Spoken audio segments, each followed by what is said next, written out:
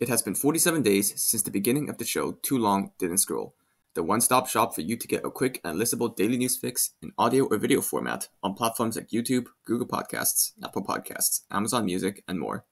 Find out what was news on any particular day using this daily updated show.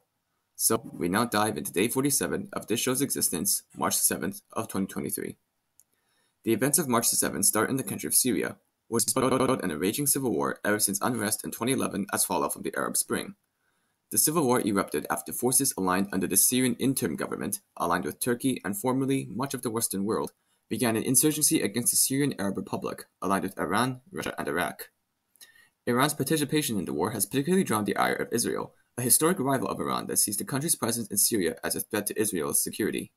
As such, Israeli strikes on Iranian convoys and infrastructure in the region are commonplace, with the recent attack today being one of the Israeli Air Force on the Aleppo International Airport in one of Syria's largest cities. A series of air-to-surface missile attacks devastated the airport's runway and has put the facility out of service for the time being, according to the Syrian government, especially in the wake of rebuilding efforts since the Turkey-Syria earthquake. Syrian officials have labeled this attack as an act of Israeli aggression and that humanitarian aid routed to the airport would have to be forced to take different routings. Meanwhile, in the South Asian country of Bangladesh, we center in on the capital city of Dhaka, home to well over 10 million people. In a 7-story building in the busy Siddiq Bazaar area, a fire proceeded to break out and cause a subsequent explosion, proceeding to kill at least 18 people and injuring dozens, with one official estimating that at least 140 people have been admitted to a hospital as a result of the disaster. Such an explosion is part of a series of recent explosions across Dhaka that have killed a combined total of 28 people. While the cause of the explosions is still unknown, it is assumed that gas leakages and faulty construction are likely to blame. Moving on over to the country of Georgia between Eastern Europe and Western Asia, its parliament has proposed and is currently backing a bill that would force non-governmental organizations and media outlets operating in the country to declare themselves as quote-unquote foreign agents. The criteria for such a declaration includes if the organization receives over 20% of their funding from foreign sources.